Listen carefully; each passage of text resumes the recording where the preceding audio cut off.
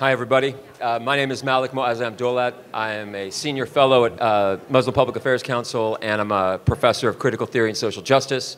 I'm honored to be here today at the convention with all of you to serve as your moderator for the panel. Again, the title is Religious Thought in the Context of Contemporary Crises. Can you guys hear me?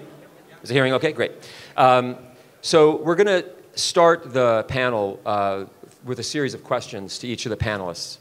And at the end of that set of questions, we'll come out to the audience. If you have any questions you'd like to ask to the panelists, we'll field those. So in the interest of making our time as effective as possible, when you stand up to ask a question, if you could have formulated it ahead of time. I often find what I want to say while I'm talking, but probably be better if we worked on that before. The preliminaries out of the way, I'm honored to introduce you to our esteemed panel here. The first person, the center, is Niala Mohammad. Niala Mohammad is the Director of Policy and Strategy at MPAC. She previously served as the Senior Policy Analyst at the U.S. Commission on International Religious Freedom, focusing on religious freedom conditions in South Asia. Before her tenure there, she worked as the multimedia broadcast journalist for 14 years with the South and Central Asia Division of Voice of America, covering the Afghanistan-Pakistan border region, India, human rights, politics, terrorism, and extremism. Further down is Mustafa Akyol. Akyol is a senior fellow at the CATO Institute Center for Global Liberty and Prosperity, where he focuses on the intersection of public policy, Islam, and modernity. From 2013 to 2021, Akyol was a contributing opinion writer for the New York Times, covering politics and religion in the Muslim world. He's the author of Reopening Muslim Minds, A Return to Reason, Freedom, and Tolerance, Why, as a Muslim, I Defend Liberty, The Islamic Jesus, How the King of the Jews Became a Prophet of the Muslims, and Islam Without Extremes, A Muslim Case for Liberty. And second here, last but not least, Javad Hashmi. Dr. Javad Hashmi is a practicing physician, former fellow of medical ethics at Harvard Medical School, and a Ph.D. candidate in the study of religion, Islamic studies, at Harvard University. Currently, he's completing his doctoral dissertation on the ethics of war and peace in the Quran and during the lifetime of the historical Muhammad. Aside from the intersection of religion and violence, Dr. Hashmi specializes in Quranic studies, early Islamic history, and Islamic modernism. Okay? So thank you all for being here.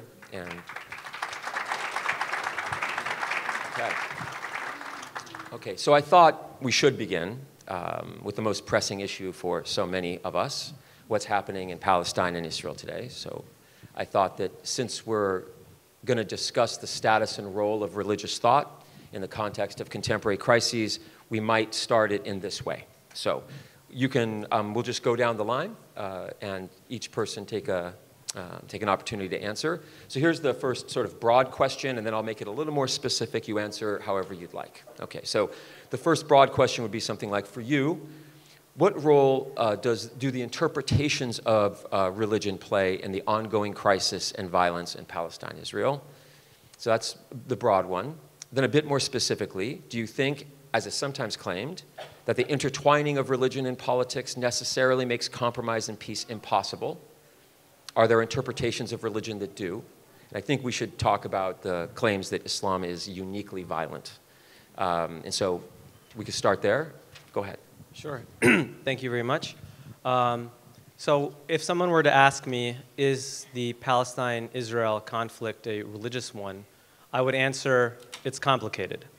I think first and foremost, we need to push back against the idea that's very common that this is just Muslims and Jews fighting against each other for hundreds and hundreds and hundreds of years since time immemorial, and thinking of it as a religious issue in that way. So I think a lot of people want to say, who are educated on the issue, that it's not a religious issue, and I think that's correct in a limited way.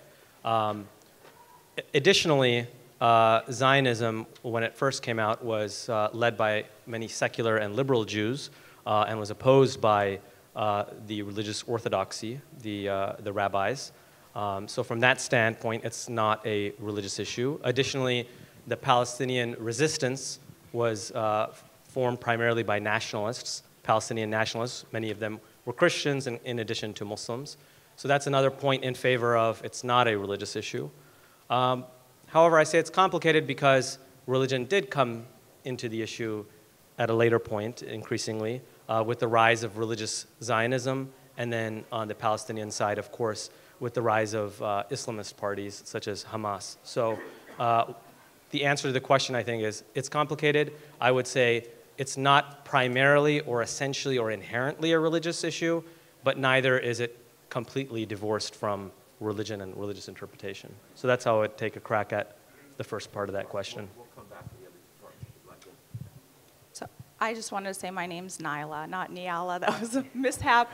It's not your fault. It's my dad's fault. He spelt my name wrong on my birth certificate. So it's Niala, unfortunately. It's my fault, and you told me, and I still messed it up. I apologize. So I've written down my answer, so apologies to you if I read off of my phone. But I believe there are several religious factors pertinent to Islam and Judaism that dictate the role of religion as a main factor in this conflict. So notably including the sanctity of holy sites and the apocalyptic narratives both religions have, which are detrimental to any potential for a lasting peace process. Extreme religious Zionists in Israel increasingly see themselves as guardians of how the Jewish state should be and are very stringent when it comes to concessions to Arabs, and they're openly discriminatory towards Muslims. On the other hand, Islamist groups in Palestine and elsewhere in the Islamic world advocate for the necessity of liberating the holy sites for religious reasons. And sometimes they preach hatred against Israel. However, it's important to understand that this hate doesn't stem from anywhere. These sentiments were born or they were cultivated through years of occupation and oppression. And I guess I'll wait for the second half of. Bismillahir Rahmanir Rahim, and assalamu alaikum to all the brothers and sisters. And thanks to MPAC for inviting me. It's my first time, I have the chance and honor, to be with you here. Astaghfirullah, thank you. First, I should say that I'm deeply sad and with the loss of innocent life in the past whole month, especially in Gaza. I mean, thousands of children have been killed by Israeli bombs. There's absolutely no justification, for such indiscriminate attacks on a civilian population, to us or to any population. So I should make that clear, and I think that's a huge tragedy. And we should stand up against that, I think, as any good people, any people with a human conscience. I'll add to that, I was also sad to see the loss of life on the Israeli side, innocent civilians on October 7th. I support the Palestinian cause in terms of the Palestinian people's right to have a state of their own, just as Israel has its own, right? I mean, every country, every human being deserves to be free in a state that can identify with equal rights. But the cause for that, I think, is important, and I think indiscriminate attacks on civilians, that's not what we Muslims do. I mean, that's not what our tradition is. So I think we should be clear on that as well. And actually, that was one of the key contributions of Islam to human history. We didn't attack women and children in battle. Prophet Muhammad, peace be upon him, commanded his fighters, fight in the name of God against aggression, against persecution, but do not kill women, children, and the elderly. Do not cut down trees, do not attack monks. And that's been in our Sharia, in our religious law. And a lot of Muslims remember Salah ad-Din Ayyubi, the great commander. There are many things to remember him for, but also he fascinated crusaders at the time that he didn't kill women and children.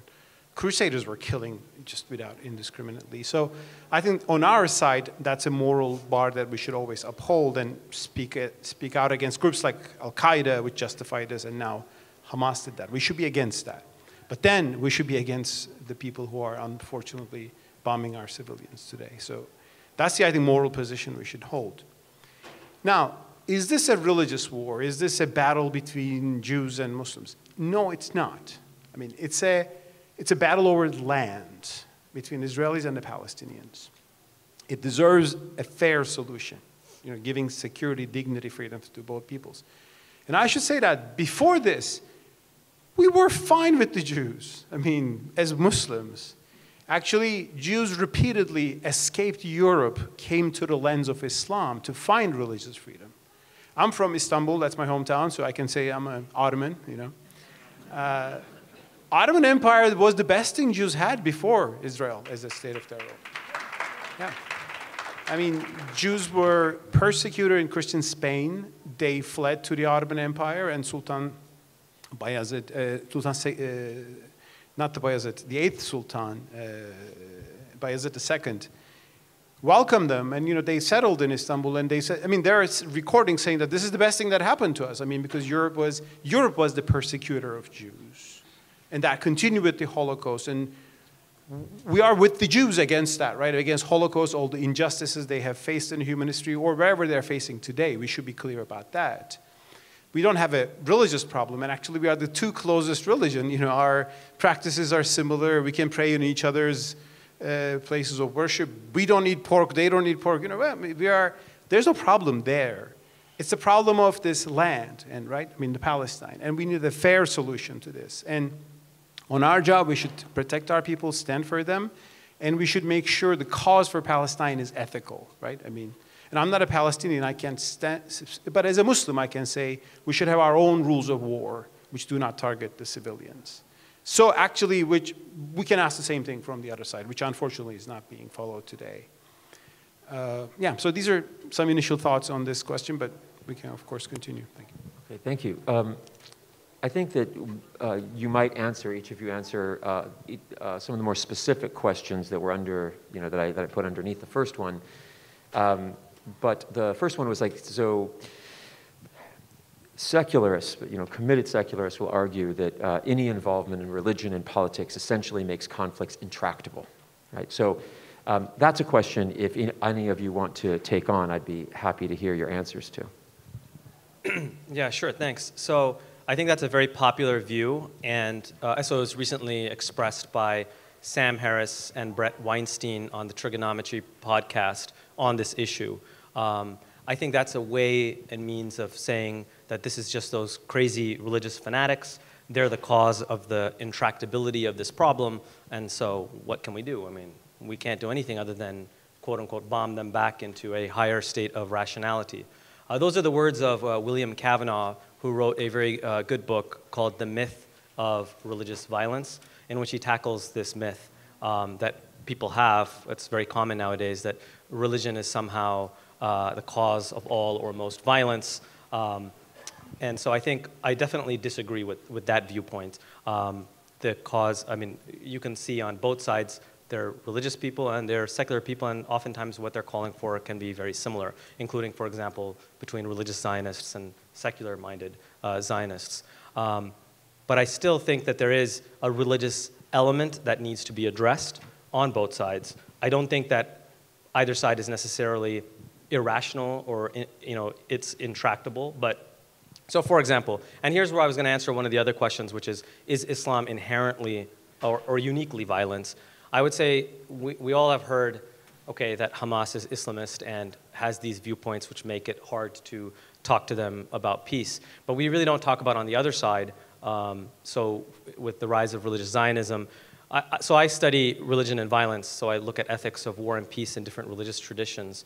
And what I've found is that all of them have their warts and bumps.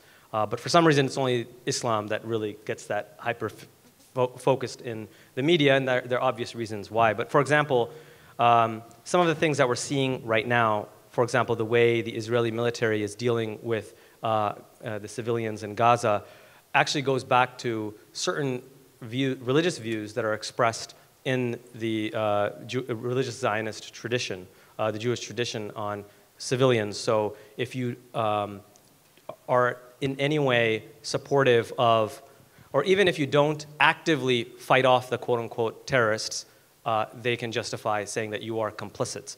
Similarly, if you've seen the humanitarian corridor, this idea that we're going to create a corridor that you can flee from, this is actually also part of that tradition in which there's this idea that you should only attack a city from 3 sides and leave one side open for the non-combatants to flee. What that actually does is, number one, is it's a military strategy that you have less resistance then. Number 2 is you want the land, so let people flee. It's an ethnic cleansing. And number 3 is then whoever is left behind is now morally culpable and no longer an innocent civilian, so now you can kill them. So this is very troubling thinking. And there is some religious thinking behind this, is what I'm trying to say. Now, on the flip side, I always want to be balanced and say, and I say this as a Muslim, we have the warts and bumps within our tradition as well. And so I think we need to be open and critical, self-critical as well. And so, for example, on the flip side, you do have Hamas. Now, it's false to say that Hamas wants to completely destroy Israel and doesn't want peace at all. We always mention the charter, but Hamas has obviously said things that, you know, specialists will say, okay, they are inclined towards peace and even the two-state solution. I personally am a big proponent of the one-state solution, but in any case, there are religious ideas that are troublesome. So, for example, the idea that you can only have a peace for 10 years. This is the kind of the way they express that they are open to having a peace with Israel, renewable, et cetera. But these are ideas that go back to the medieval Islamic tradition. So from this standpoint, what I'm trying to say is that I'm not trying to demonize Judaism or Islam.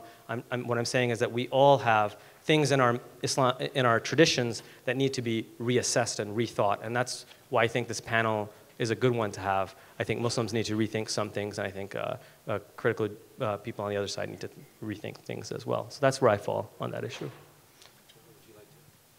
Sure, I believe that Western narratives that define Islam as uniquely violent are just that. They're narratives. They're narratives used to depict the West as rational, developed, superior, and then Islam as, you know, violent, underdeveloped, inferior. And it's quite honestly a narrative that we have to fight against.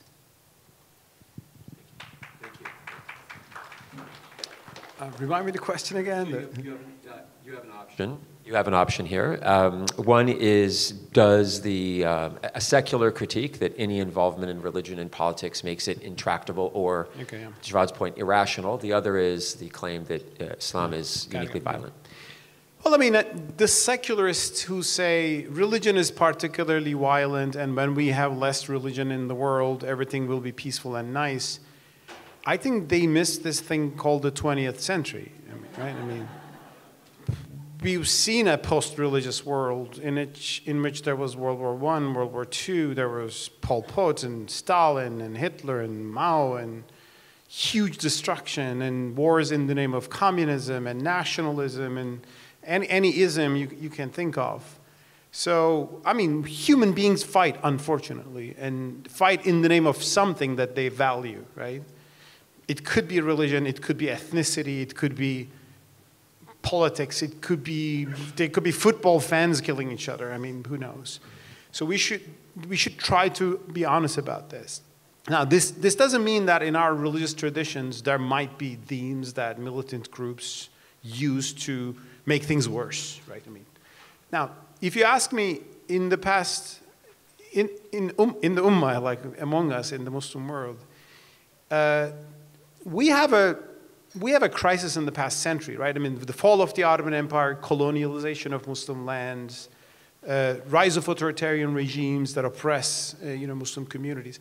This as a whole created a trauma, and against which some extreme reactions grew as well. And those reactions are wrong, and we should address those. But they just didn't come out because people started to read the Quran and find the verse which is about jihad, and let's start to go and attack people. No, I mean, they got angry because something happened to them, and then they go and find the relevant verses or pick up something, find a hadith or find a fatwa that can justify their action. And some violent action is justified. If you're attacked, you can defend your country. I think everybody can acknowledge that. But you should also have a vision of peace. How do you get there? No, it's not a source of militancy. It doesn't mean that we have people who give fatwa. We have people who have given fatwa for suicide bombing. It was wrong, I think. We have people who have, not here in America, but those people exist. But this is one thing on jihad. In the West, jihad has been, it's terrorism. In classical Islam, until in the pre-modern era, jihad never meant attacking women and children. Jihad was a battle between armies, right? Ottomans had jihad. They went all the way to Vienna, tried to conquer it. We couldn't get it, I'm sorry, but yeah. I mean, but it was never attack. I'm kidding. I wasn't trying to get Vienna, but I mean, this was an age of empires. Christian came and conquered, Muslims went conquered, and just that sort of thing. The idea that it can mean terrorism in the modern sense, that you go and attack civilians intentionally, that emerged in the 1970s. It began with the road all the way to Al-Qaeda, some militant, takfiri, jihadi militant groups, right? So we should reclaim the concept of jihad from these groups that, attack innocent people and call this jihad. This is not justified. On the other hand, there are people who say, oh, Palestine situation is very difficult because Hamas is violent.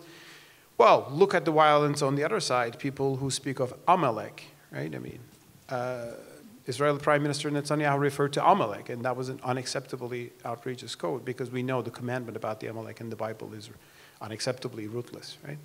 So, plus, however, we had Palestinian groups led by George Habash, who was a Marxist Christian. So this is a political problem. People may religionize it.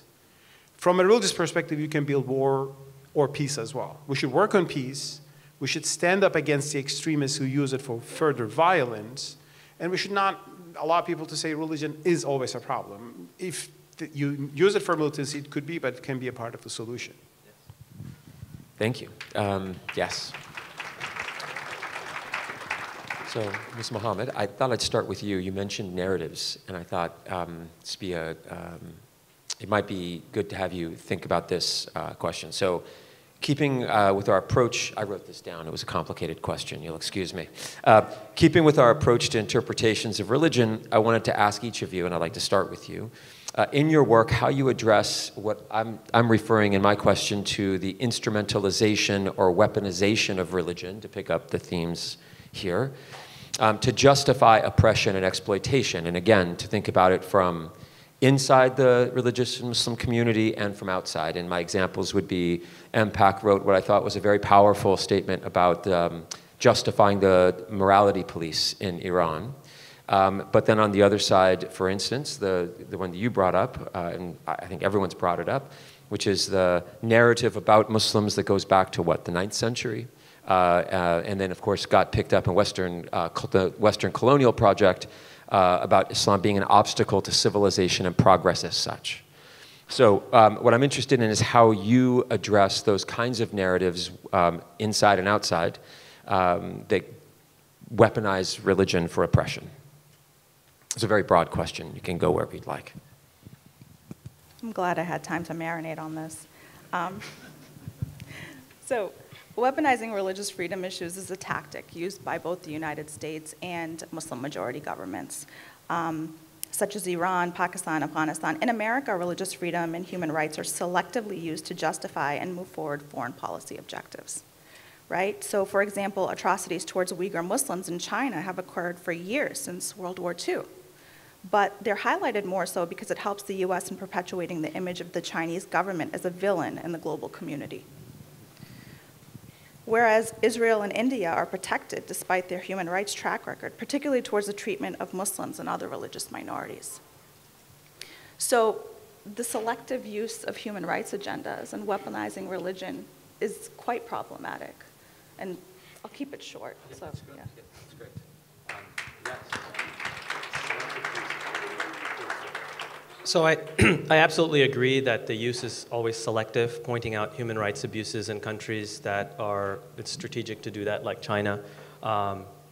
Even coming back to the earlier question about, we can't deal with Hamas because, they're extremists. This was the same tactic that was used with the Japanese, by the way, at the end of World War II. The idea was spread that the Japanese, they're religious fanatics, and they will never give up, they will keep fighting, even though we know now that they were sending out peace feelers for a long time, way before the atomic bombs were dropped, and they were turned down by the Americans and the British because the Americans wanted to use the atomic bombs for whatever reason, including showing the Soviet Union that they had them. So this shows that, no, you can negotiate with religious fundamentalists, even extremists, whatever you want to call them, you can. And Hamas has shown that they are willing to negotiate with Israel. Now, personally, I'm obviously not a fan of Hamas. And I think we should point out that Israel facilitated the birth and growth of Hamas in the 1980s. Benjamin Netanyahu has said that we need to support Hamas to split the Palestinians and to pretend there's no partner for peace. So it's very strategic to do that. But circling back now, because I'm rambling, but to circle back to the question about selectivity, I think it's correct and we should point that out. But at the same time, I think we always need to engage in a double critique. By double critique, I mean, yes, we critique the outsider, which in our case, we're Muslims, so we're talking about the West and the colonial forces. All of us can see that very clearly. But I also think that we need to do an internal critique as well. And so we can't use the shield of there being selective to deny that there are human rights abuses going on in Muslim-majority countries. And that's something that sometimes that doesn't get the positive response, the clapping and the positive responses. Okay, maybe it does, I don't know.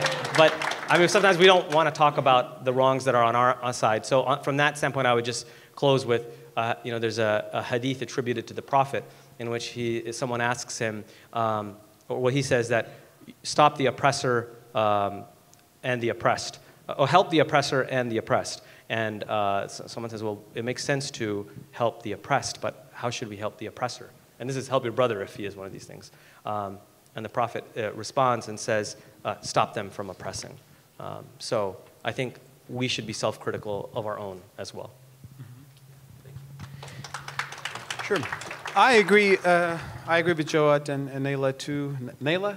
Niala, sorry. I have a sister-in-law whose name is Niala. It's so Niala. just, sorry, Niala, yeah. Apologies, I'll get her at the end of the panel. So, inshallah, yes, sister. And That should all be pointed at me, by the way. That's my fault. I caught the problem. now, we have a difficult task in this day of ours. One is we should stand against the oppression of Muslims, from Palestine to Kashmir to Xinjiang or East Turkestan, I would call it, but Chinese call it Xinjiang, and different parts of the world. Muslims, Bosnia, I mean, now it's okay, but in the 90s they suffered genocide at the hands of vicious, Serbian ultranationalists. We should defend the oppressed Muslims, but also then we should stand up oppression in the name of Islam, which is also taking place in different parts of the world. Under the Iranian regime, in Arab dictatorships in the Arab world, in Pakistan against minorities, these things are happening. And some of these are political oppressions, some of these are religious freedom violations. Yes, the Western governments can be sometimes selective, which they emphasize or not. That's true, but that doesn't mean religious freedom is a lie or it's not. It is a value. I should say that as a newcomer to America, I'm happy to find it established in America. I think it's a great thing that you have religious value freedom here. I mean, I think we should stand up for the oppressed people in Afghanistan at the hands of the Taliban if they're oppressed, right? So, because ultimately we're standing for principles.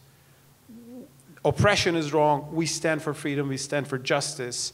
Muslims can be on either side of that, divide. And in the world today, they can be, I think, on both sides. Okay. So we've got two different modes of addressing these problems. One is, and you've talked about it quite a bit, which is you have to stand up and fight sometimes in defense. The other is a narrative one.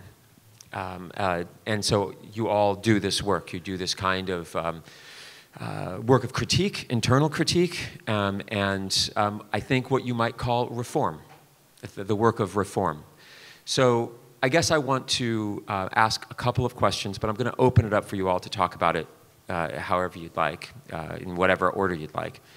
But I originally asked you how in your work you go about countering those narratives.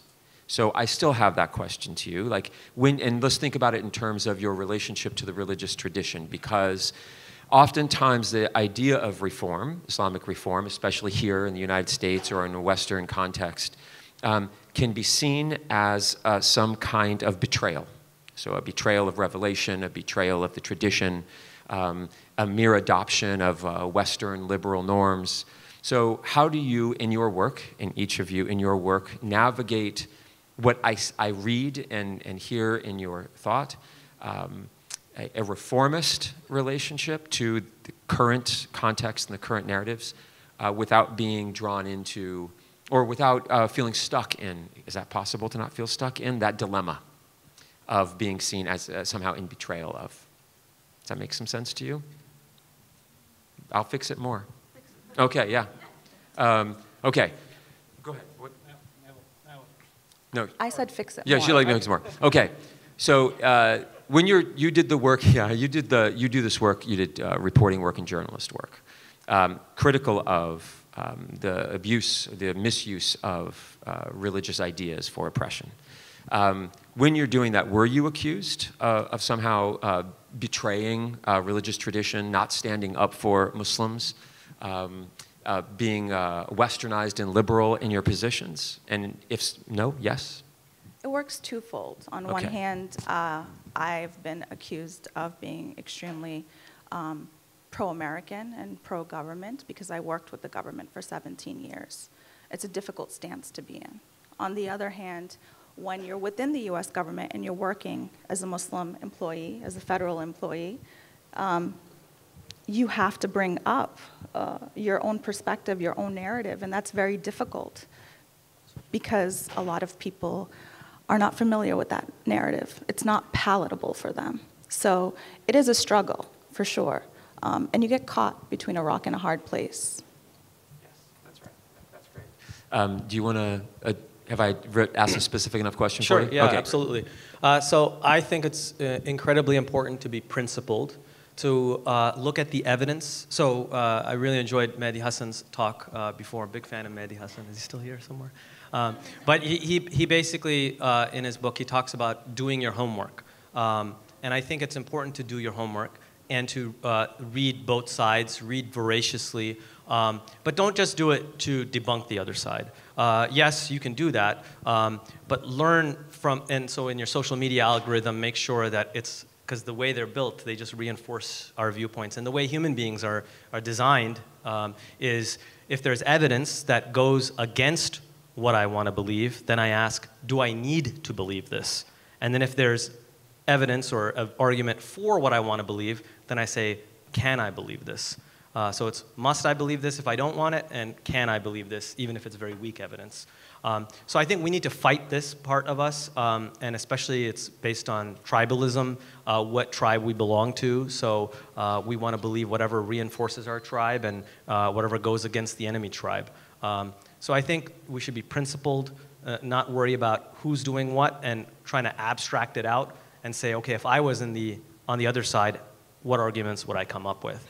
And so I think being principled and not worrying about the response that you're going to get from whatever side, I think that's the way to go. Being objective is really important. Principled voices for change. What is the? I heard that somewhere. It's the name of the conference, right? Yeah. This whole colonialism, Western domination, Russian too, by the way, of course. I mean, this whole, our political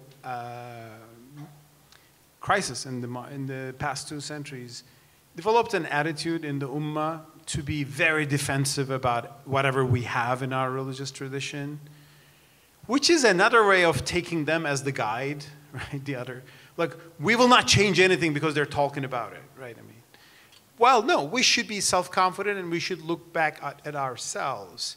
I think some of our great scholars who lived 1,000 years ago, who built the Islamic tradition, Imam Abu Hanifa, Ghazali, Ibn Rushd, whomever you think about it, if they lived today, they would probably think differently on some issues than what they wrote 1,000 years ago as well. So in that sense, I do believe in what you called reform. I mean, that's not our term. I mean, reform is an English term, of course. We can call it, I use the word Tajdid, you know, that's renewal. We need that in our religious tradition. And otherwise, I mean, we end up doing things which are ethically unacceptable and indefensible, and which is not bringing any good to our religion. Just one example, I mean, what's the classical verdict in the Sharia, in our classical jurisprudence on apostasy, you know, ridda? Whoever, you know, who gives up his religion, what do we do with that? Well, all our traditional forced schools will say the punishment is death penalty, right? It's not in the Quran. There's no basis for that. It comes from one hadith with one narrator. It's doubtable, you know. There's an endless discussion about which hadith is relevant or not. It's not mutawatir to say it's ahad one.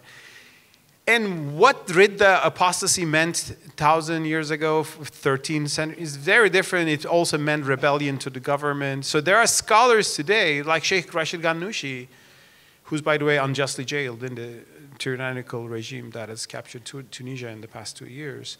They've said, I mean, we should accept full religious freedom here. I mean, it goes against the Quranic verdict, the maxim, la ikraha fi din, there is no compulsion in religion. So that is one issue. Or should Muslim sisters, ladies, be able to decide whether to wear hijab or not? Of course they should be able to decide that, not the government. Neither the French government nor the Iranian government, you know? Because it's between them and God, and we should respect their choices. So that we can make the argument that it's her choice, her religious freedom, we should make that argument in Iran, in Afghanistan, in Saudi Arabia, and we should turn to the progressives who want to liberate them from their false consciousness and take them off, which happens in France, unfortunately. So we have issues to rethink, and I think we should rethink them. These are all endless questions of scholarship and so on and so forth, without demonizing each other. I mean, me and Jawad have written a lot on these issues of change, renewal, reform. We're not doing this because we are Mossad or CIA spies or something. We're like Muslims who worry about the future of our religion, the state of our ummah today. And other people may have more conservative views. We respect that. We should be able to respectfully speak about these issues. Okay. I was wondering if, Javad, you wanted to talk a little bit about the dilemma of Islamic reform and that problem before we moved on. Sure. Yeah. Yeah, so October 7th, many people were likening it to 9/11. And there are similarities to what happened in 9/11, both in what happened and then the reaction to it. And so a lot of Muslims are like, oh no, this is another 9/11. But to tell you the truth, there was another 9/11 even before that, which was 1857. So in 1857, in British India, there was this rebellion, mutiny, depends on what you call it, of Muslim and Hindu soldiers against the British. And it was put down viciously by the British. There was a lot of slaughter on both sides, civilians, non-combatants killed on both sides. And the response of the Muslim community in India at that time, there were a lot of similarities to how Muslims responded after 9/11. It caused a lot of reassessments. I still think we haven't really learned the lessons that happened back then. Coming to the issue of reform, so at that time, one of the major leaders, his name was Sayyid Ahmad Khan. Prior to 1857, he was writing books on the Ottomans and how great the Ottomans were and how great our architectural structures are and how great Islam is. And then after 1857, all of a sudden, he started reassessing and rethinking certain traditional beliefs and realizing that there are areas where we do need to reform. He still loved his religion. He traveled all the way to London on his own dime, at that time very expensive, to write a biography of the Prophet, to defend the Prophet against what they were writing against him. Because at that time, there were other people on the British side who were writing articles just like we have now with think tanks and this sort of thing, explaining how the rebellion was because of their religious thinking, the Islamic religious thinking. And it's because their prophet was violent and because their religion is violent. So that kind of talk, post 9/11 discourse, it was happening back then. And so Sayyid Ahmad Khan and a bunch of other Islamic thinkers at that time responded to this. And they engaged in what I believe is a double critique. So they pushed back against the British, the missionaries and the colonial agents who were writing against Islam, but at the same time they were speaking within their own community and saying there are certain things that we need to reform. So, and this is a very difficult issue, and I know, Professor, you deal with decolonial theory and all that stuff. So, I mean, this is a difficult thing. For example, when the British were trying to justify their imperialism, they can point to certain things, and for example, in Hinduism, there's the idea of sati, or widow burning. Within Islam, there's many things that we all know that they're pointing to that are wrong, and then using those to justify, we need to conquer and reform this issue. So what do we do as Muslims? On the one hand, there are things that they point to that are problematic. For example, Mustafa mentioned the apostasy punishments. What do we do about that? Do we just say they're weaponizing it and they're being selective?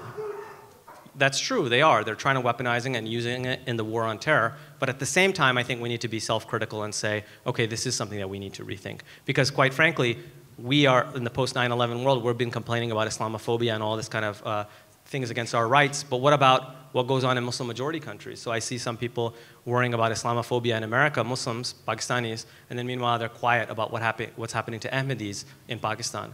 That's a double standard, that's a hypocrisy. So going back to what I was saying earlier, I think we need to be principled and just think about the principles as opposed to who's doing what.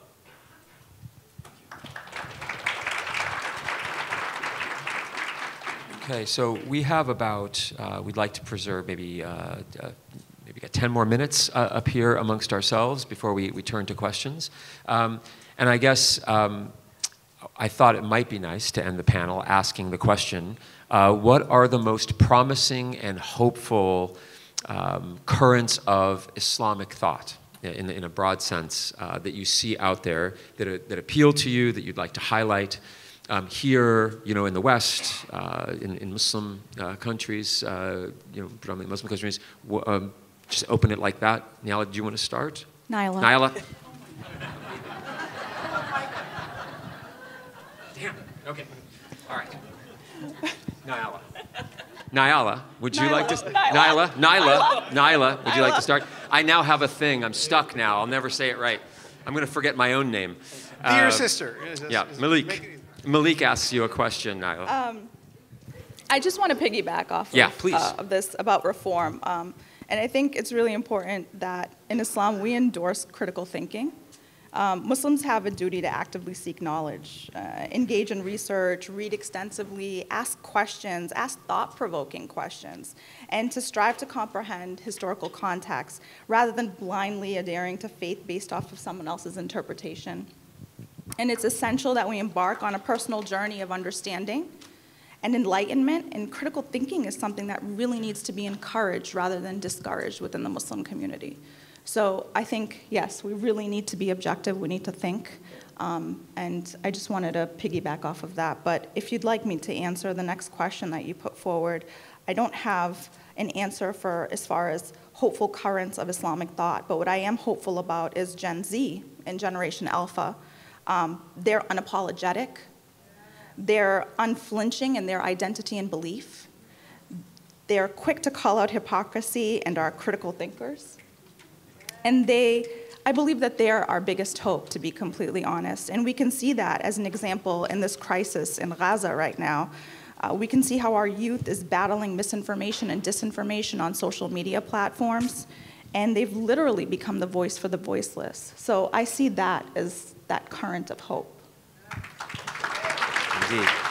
That's right. That's great. Look, I'd like to come back to more of that. Can I mic drop with my name? Yeah. Ms. Mohammad, please. Yes, thank you. Would you like to answer that question? About good things and bad things in the Ummah today? Well, no, enough bad things. Let's talk about some good things. Good things. So are there thinkers, groups who are doing work that you find especially promising or hopeful to get out of some of the dilemmas we talked about, this backlash against reform rooted in a sort of defensiveness in a post-colonial context?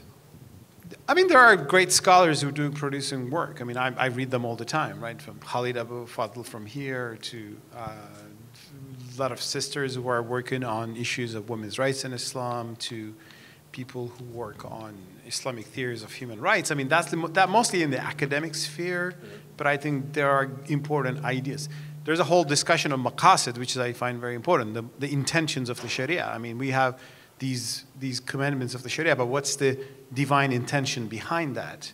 And these are ethical principles of protecting religion, life, property, lineage, and the intellect. And so there's a whole literature on that, which intellectually I find very interesting. I mean, in terms of Muslim majority countries, well, some are doing better, some are doing worse. I mean, the Arab Spring, unfortunately, was a great hope, but it hasn't worked well, as we see it, unfortunately. A lot of actors to blame for that. But the famous French Revolution ended in bloodshed and Napoleonic Wars, and I mean, societies don't become a democracy, a peaceful, like a working, functioning liberal order that easily. And I think we should aspire for that. And I think one thing that is important intellectually is what some Turkish theologians say, which I agree with. In religious issues, we should be able to distinguish what is religious and what is historical. We have unchanging principles of our religion, which will be there for eternity, right? We believe in them. We pray 5 times a day. We worship in one God, and these are the fundamentals. On all the mu'amalat, on all the social issues, when you actually go back to a fiqhi issue, when you look at the rationale, oh, it made perfect sense 1,000 years ago in a certain social setting, right? We can bring the intention today and reformulate new approaches to law. So I think that's the cutting edge in religious thought. In terms of our political issues, of course, not everything is about religion. We have dictatorships because dictatorships love to be dictatorships. I mean, they are corrupt, and there are people who use them for power and so on and so forth.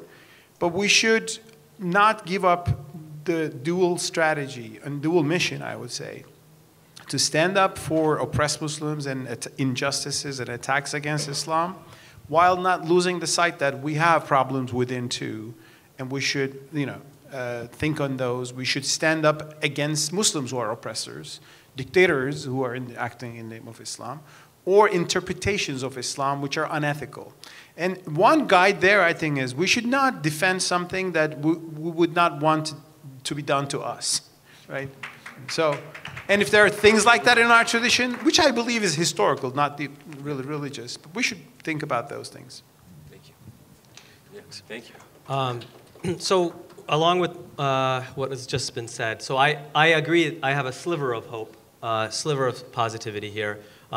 Like Mustafa, I agree that it's mostly being done, that kind of cutting-edge Islamic thought in the academic space. One person who's you should read, who's popularizing it, is on this panel, which is Mustafa Akyol. So please do read his books from that standpoint.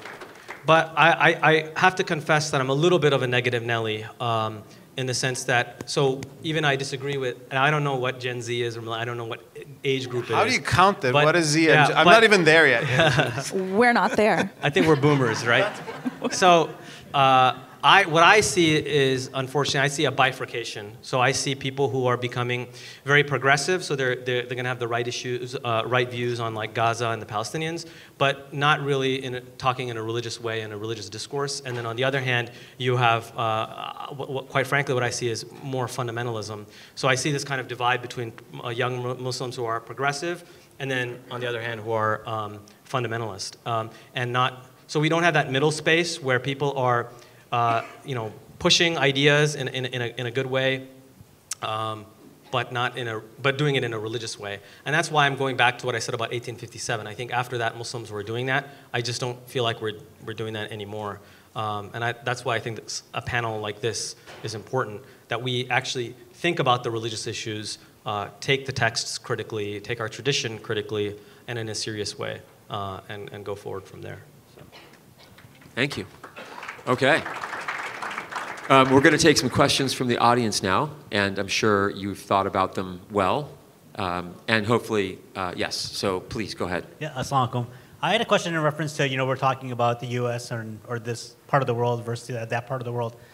Do you think the foreign policy has any play as far as the region is concerned, as far as the Mideast, or if I think of Asia?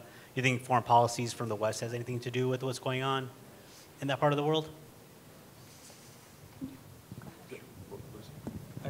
Can you clarify the question just a little bit? To whom are you asking? Yeah, anybody that wants to answer. But basically, if I think of like a post-World War II world, right, and the way the Mideast region was carved up, who carved it up, and even when I look at like Pakistan or India after 1947 and what that region looks like, and the various actors that have kind of come into play, do you think the U.S. or the Western foreign policy has any play as far as discourse in that region? So do I understand you to be asking about the role of Western, we'll call it, foreign policy in creating the tensions that exist today? Yes. It was very much a divide and rule policy, particularly when you look at the South Asia region and the Middle East.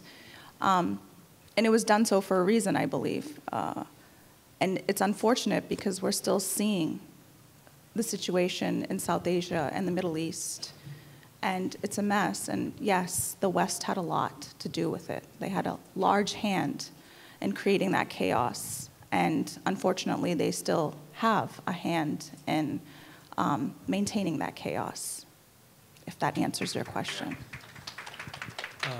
Yeah, so I think the answer is an unresounding yes, and especially in relation to Islamic thought. So if you actually look, so there's certain academic books on Islamic thought, like liberal Islamic thought, the age of liberal reform, like Albert Hourani, I'm not getting the exact title right. But this was up until 1950s and 1960s, Islamic thoughts and Islamic thinkers were very, we use the word liberal. I don't mean it in the same way as liberal and conservative in America, but in the sense of kind of enlightened thinking. And all of a sudden, in the last few decades, we've seen a complete reversal. And that's why I'm a little bit of a negative Nelly. And I think it's foreign policy that has to do with that. Now, we all know about the push, which is if you're conquering, if you're bombing multiple Muslim countries, occupying them, that's going to cause a reaction and a fundamentalism. We all know about that. But what a lot of people don't know about is that there was actually, after World War II, there was a Cold War policy of supporting right-wing Islamism throughout the Islamic world, specifically positing Saudi Arabia as like a as a new caliph, a king of the Islamic world, to counter Arab nationalists like Gamal Abdel Nasser in Egypt, etc. So we know about how they helped transnational jihad in Afghanistan to fight off the Soviets. But this was a huge policy across the Islamic world to support Islamists and even transnational jihad, just like in Israel, how they supported Hamas against the Palestinian Liberation Organization. So I think the answer is a definite yes. I would agree with all our colleagues here, especially in terms of support for authoritarian regimes in the Middle East that caters to Western interests. That's very clear. Now, some Americans have themselves even acknowledged that over the, I think, few decades. The whole European colonial design over the Middle East, I mean, creation of these kind of states out of, on a, desk with Sykes and Picot, two guys, French and British. So there's a lot to blame. I would only add to that, it's not just the West. Add to that Russia and the Soviet Union too, always. I come from a part of the world, that's been colonized by Russia. North Caucasus, my family, its origins go to Cherkess, that's in the north. Central Asia has been colonized. Afghanistan has been occupied by the Soviet Union. So foreign powers, yes, have done a lot of damage to us. Some of them are Western, some of them are other foreign powers. And China today is certainly persecuting the Uyghurs in a genocidal way. So I totally agree with that. Just one thing I would say, sometimes this fact is used by Putin's advisor or something like that. But we know who they are too, right? We know them from Syria. We know them from Chechnya. We know them from the Balkans. So we should be against any power that is destructive on our world or any force in the world. It's not just one, right? Yeah, very good. Thank you for that. Yes. Assalamu alaikum. So I just wanted, it's kind of like a follow-up to this question, actually. So Joe Biden said that if there was no Israel, we would create Israel. And I agree with Niala that, yes, the thinking of divide and conquer. So my question is, would it be beneficial to have research studies done, perhaps in a think tank, to substantiate that the concept of breaking this area, which was thought of many, many years ago, even at Napoleon's time, that breaking this area, divide and conquer, is not in the best interest or the national interest of the United States or the West? That's my question. Okay, thank you. Yes. Someone want to take a shot at that? I think one of MPAC's main goals when we push foreign policy issues is to reiterate that is not in the best interest of the United States to have that type of mentality. It's really in our interest to fight anti-Muslim animus here and anti-Western animus abroad. And by doing so is to kind of create that mindset. And so yes, I mean, that's one of our main goals. Okay, can I just follow up? Yes, very briefly. Hold on. I'm sorry, 1 second. Go ahead. Just, you need a microphone. Do we need a deeper study, like economically, politically? Do we need a deeper study to really convince the West, as far as not just the administration, but the public, that this is really a threat to national security by continuing to support Israel? Can I say, as an academic, before Niala goes, if you all, we all could get together and establish endowed chairs to do that kind of study, that would be outstanding. That'd be the first thing I'd say, because it's, yes. So it's not. First one. That's right. First one's for Javad. Okay, Niala, you were going to respond. I think encouraging that is good. I believe having the ear to listen is also important. Do people actually want that? Do they want to hear that? And if they do, then yes, there are all these assets, there are all these opportunities available if people are willing to listen. Yeah, thank you. There? Yes. Quick comment and a question to Javed. You mentioned that Israel is supporting Hamas. As a historian, you should not make a blank statement like that. Perhaps they were part of the creation of Hamas, but they're definitely not supporting Hamas now. They lost control, and Hamas is a freedom fighter group now. The question that I have for you is, you mentioned that you've seen some fundamentalists coming out during the situation now with the genocide taking place in Gaza. Can you clarify a little bit what kind of fundamentalism that you're seeing? Sure. Thank you for the question. So for the first part, yes, you're right that when we say that, so actually Mehdi Hassan has a great video on how Israel helped create Hamas. So I encourage you to watch that. Now, of course, Hamas, they didn't literally create it in a lab. It's more like the analogy that I would give is if you have a certain musician or a singer who's unseen, homeless maybe, and then a producer comes and lifts them up and gives them a record label. That's the role of Israel, is the record label creating that. So that's what they did with Hamas. And they've had a long-standing policy to split the Palestinians in this way. But they also fight. So there's some years that they support, and then some years we fight. And this is part of the strategy. So you're right, not at all times are they supporting Hamas. So that's what I would say.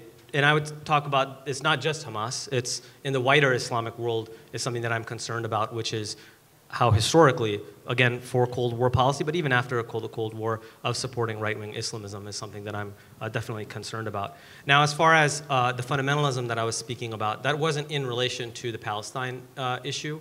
That is just in our religious thinking overall. There are definitely certain aspects where I think we've taken steps backward in the last few decades compared to where we were even in the 19th, 20th century.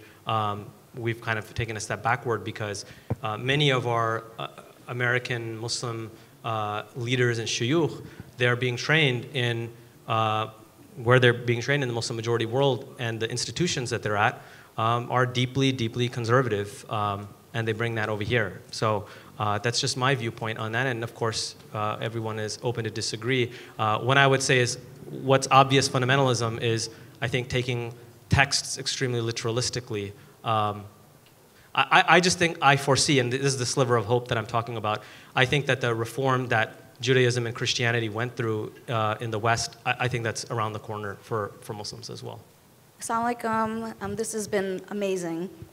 I wanted to kind of just pivot a little bit and get back to that self-critical lens that you brought up, Niala Jawed, Sarah Dean's brother. I wanted to bring up a topic. I had a beautiful small discussion group, my New Ground cohort. Shout out to New Ground. And we were stumped by a question. So that's Muslims and Jews. We were in a small group. Why is the Muslim Ummah collectively decades and decades always centered around this conflict so heavily. When, as you mentioned, there's so much oppression going on within our own countries, but we collectively stand for Palestine in a very large way. So to Jews, it seems, and I'm not speaking for all Jews, obviously, but that Muslims hate Jews. So I was stumped by that question, and I kind of left home thinking about it and asked my own Muslim family, and I didn't really get a clear answer, and I would love to hear what you all thought. Mustafa, would you like to go first? I mean, why Palestinian issue is very central to Muslim consciousness in the modern era? Well, we can't blame the Muslims for that. It's a bleeding wound for 70-something years.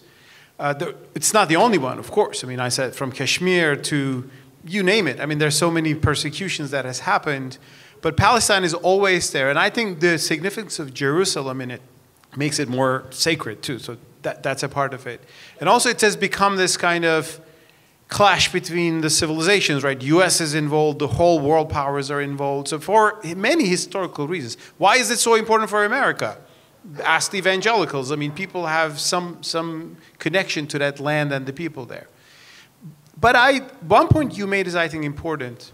We should make sure, and there is that problem, that this is not against Jews. This is not even against Israelis.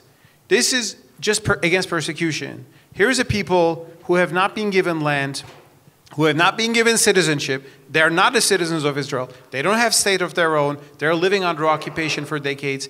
This is just an unacceptable, systematic persecution. And that persecution has hardened attitudes, created fanatic responses. I don't approve anything Hamas does against Israeli civilians. That's absolutely wrong. We should be clear about that in my view. But when you have such persecution, these things happen, so we should also tell it to those people too. I mean, I'm coming from Turkey. We have this endless Kurdish question, actually much milder compared to the Israeli question.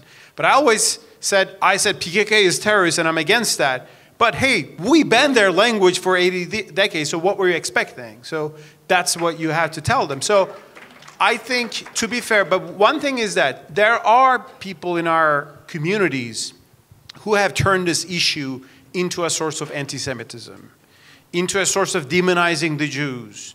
They cherry-pick things from the Islamic tradition whose authenticity is disputable. There will be a time Muslims will go hunt the Jews, they will be behind trees, that kind of thing. We should question those things, and I think we should not allow that narrative, which is delegitimizing our cause and also only making the other side more staunch. And they're saying it's impossible to make peace with these people. They want to destroy us. No, we don't. We shouldn't, and we should control the people on our side and speak out against them, saying that what you're doing is ethically wrong or what you're saying is wrong. And it's not even helping our cause, because we need justice here, we need peace. And for that, we need sanity. Right? Thank you. So I think one of the reasons why the Palestine issue comes first in our forefront is it's the last settler colonial project of the West. And so it has this special place.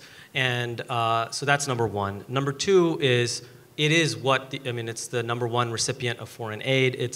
We live in the West, we live in the United States, so it is a key issue. It's not some random place in the world. And number three is it does have an influence in the region, in all of its neighboring Muslim majority countries, an influence that affects the foreign affairs of in those regions. So, but I do think the questioner brought up a very good point, which is that we should be equally concerned about when we are the oppressors, and there are many examples of that. So, for example, if you can see the Nakba very clearly and say that there was an ethnic cleansing, which there was, and there's a genocide that's going on now, you should equally be able to say historically that there is a genocide like the Armenian genocide and other things, genocides that have happened, ethnic cleansing that Muslims have been doing. So I think we should, again, be principled, and that makes it very simple if you just be principled. Thank you. Yeah, You brought up a really good point, and selective justice is injustice, right? So we have to be conscious as Muslims to make sure that when we advocate for Palestinian human rights, we also advocate for Uyghur rights. We advocate for the Rohingya. We advocate for Yemen. We advocate for what's happening in Congo and in Sudan.